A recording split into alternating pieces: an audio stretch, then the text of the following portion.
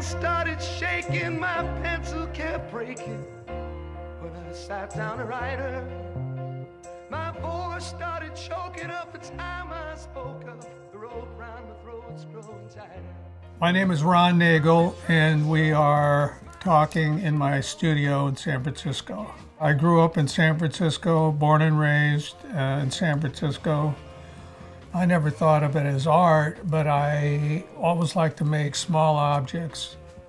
I first met Peter Voulkos in 1958. I applied to get into graduate school at Berkeley, and I didn't get in, and I was heartbroken. And he said, "You don't want to go to school." I said, "Yeah, I don't. I really don't want." I said, "I just want to work with you." He said, "Okay." And he offered me a job in a studio, and the rest is whatever.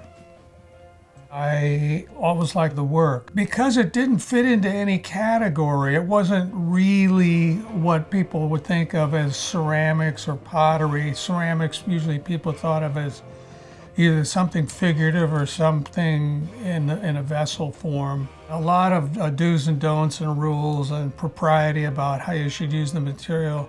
So seeing work that Voulkos was doing, there was nothing like it. It didn't look like any sculpture that was going on at the time. In the beginning, everybody hated us. If you were a traditional potter or a studio potter, this is the Bergenstock campfire, marshmallow, raku party people who eventually had to jump ship and try to get in line with what was going on because the revolution had started. They didn't like us and denounced Voulkos and said he'd betrayed them. We had the first legitimate ceramic show at the Art Institute, and Alvin Light, who is a wood sculptor who's deceased, and he goes to Manuel Neri, who was in the show, "What are you doing hanging out with these people? You're an artist." My mother had a ceramic club in the basement, and as time has gone on, that story has sort of morphed into, that's where I learned about ceramics, and to a degree that's true, but it was sort of vicariously.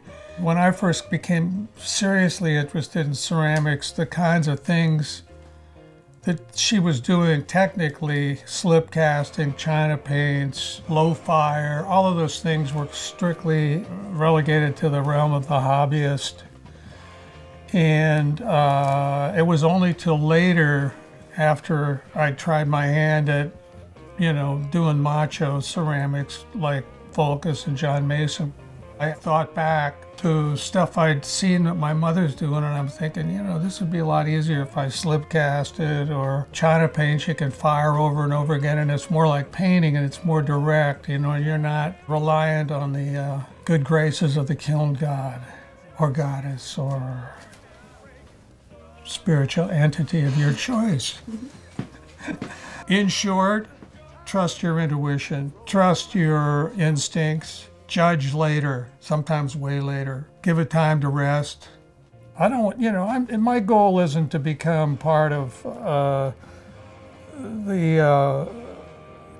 any kind of canon or any of that stuff. I mean, I'd be happy to be a footnote. I just want to make stuff that I think is as good as the stuff that I like, and maybe somebody else will get it, hopefully.